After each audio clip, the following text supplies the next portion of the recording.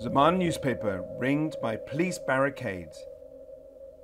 Officers, heavily armed, positioned all around.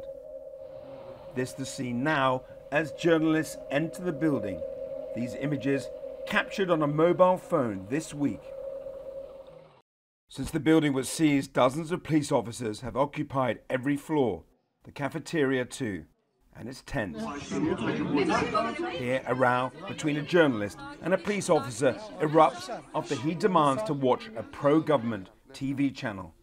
This journalist witnessed what happened. She's talking to other people about the altercation, and she says she's shouting out loud.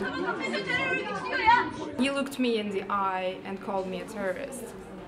This is only one of the incidents of such nature, because the whole building is occupied by officers right now. We are under police surveillance. We are being treated as though we are criminals. Zaman newspaper was raided by police 2 weeks ago in a takeover ordered by the courts.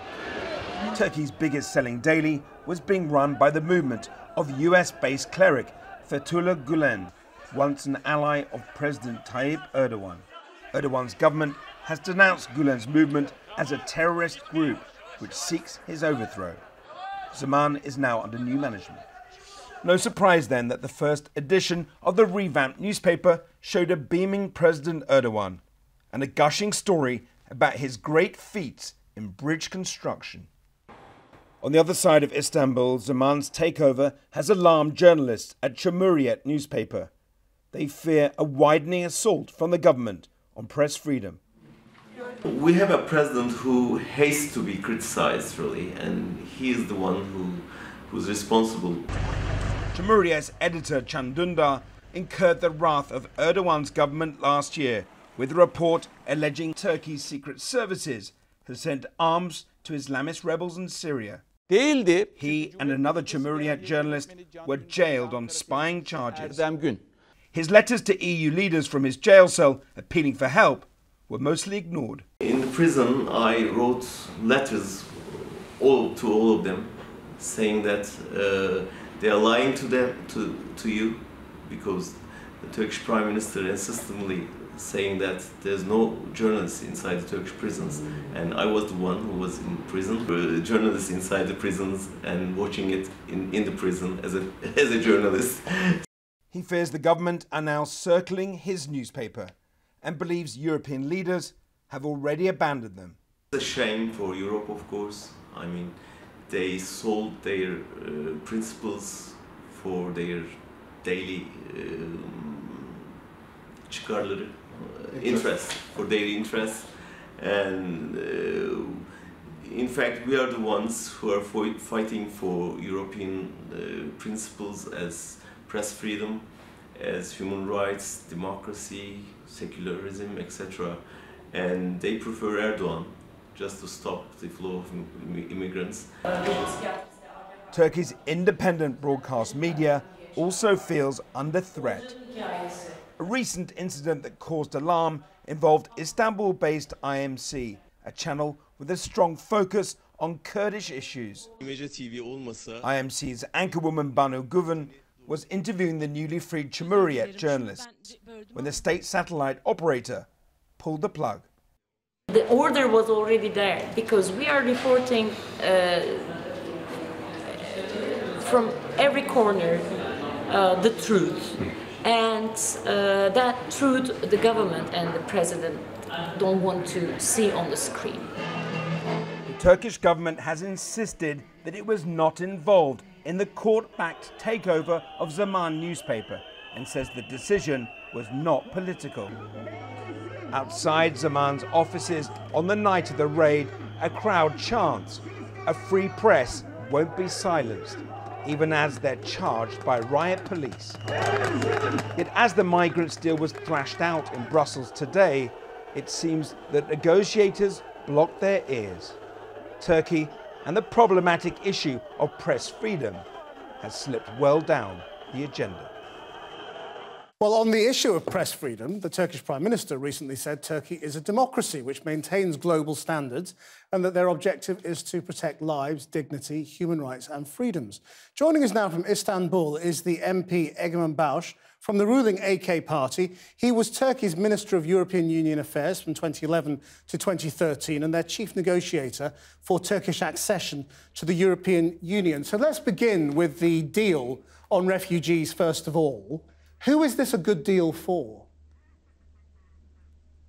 Well, it's not a good deal for anyone. The best deal would have been establishing a democracy in Syria, getting rid of the dictator in Damascus, and sending the Syrian refugees where they belong, to their homeland. But short of that real solution, this is a contemporary approach of trying to help. As we speak, my country has been hosting almost 3 million Syrian refugees in Turkey. We are providing a safe haven, food, healthcare, education, and other social needs to these people. And we've been doing this for almost 2.5 years. We have spent almost 10 billion euros. And it is time that our allies, our partners in Europe, where most of these Syrians want to go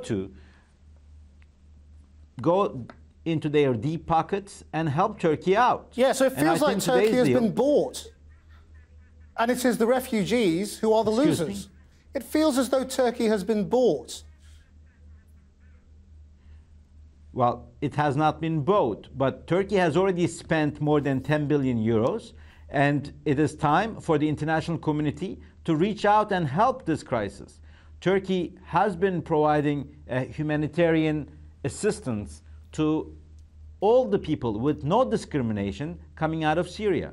But the real solution would be an international solidarity to establish democracy in Syria. Yes. Now they're establishing terrorist organizations. Instead, they should establish political organizations and run their government. But we're now in the crazy situation of new Syrian refugees who get from Turkey to Greece being sent back to Turkey, while older Syrian refugees who were in Turkey get sent back to Greece.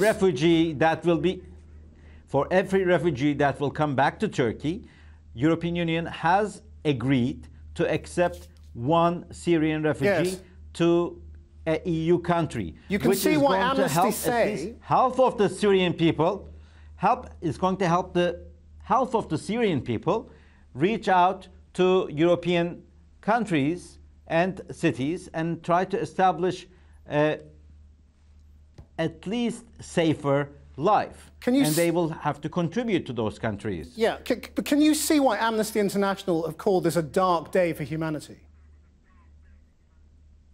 Well, what has been happening in Syria for the last 2 years has been a very dark period for humanity, because the international community has been looking the other way to the atrocities of the dictator of Damascus, who is bombing his own cities, who is killing his own citizens without any discrimination.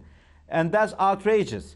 This gentleman has been a puppet of President Putin of Russia, and he is getting his way. Okay. Should not be so. It is time for the United Nations to intervene into Syria and bring democracy to Syria. If you and I can enjoy democracy, people of Syria should also enjoy democracy and run their own country. I'm sorry to cut you off, and I'm sorry we don't have more time, but I just want to bring you to the question that we were just examining with our last report. I mean, you talk about democracy. There is a severe attack on the freedom of the press in Turkey, according to Turkish journalists. Does that really make Turkey compatible with talking about EU membership? The decision of the Turkish judiciary is a legal one, not a political one. The Turkish National Security Council and the independent courts of Turkey have declared the FETÖ terrorist organization to be an outlawed entity, and some of the newspapers and journalists have been supporting terrorist organization. If a group of people this is still freedom of speech, though, isn't it? Take the democratically elected government, if some people try to oust the democratically elected government through undemocratic means, that is an act of terrorism. And anywhere around the world, in any democracy, the state would interfere and try to protect nowhere the in liberty Europe and freedom of not the press, but also the whole society. Well, nowhere in Europe do Turkish newspapers courts get have invaded done. by the authorities and taken over, and do television stations get taken off air? That's just not European. The authorities... Are you going to listen to me? I'm trying to explain to you that the Turkish authorities have been proceeded with the instructions of the independent courts, who have declared that there is a terrorist organization, and this newspaper was supporting the terrorist organization. These people have tried to outlaw the democratically elected government through undemocratic means, and that's not acceptable. And according to the National Security Council, where all segments of the government are represented, this organization and that they were supporting have been deemed a terrorist organization. No country, no democratic country would allow a terrorist organization to establish a parallel state and run the country on its own. When do you think Turkey's decision is definitely legal, not political. Just in the 10 seconds we have left, give me a date for when you think Turkey will join the EU. Turkey should have joined many, many years ago. Since 1996, Turkey has been a member of Customs Union. Hopefully, as of June, Turkish citizens will be able to travel to EU countries without a visa. And I'm hoping that Europe will understand that this is a mutually beneficial transaction, that Turkey will contribute a lot to Europe as much as it gets contributions from Europe. So the membership should have happened in the past, but it's not, never is too late, hopefully in the near future. Mr. Baush, thank you very much indeed for joining us.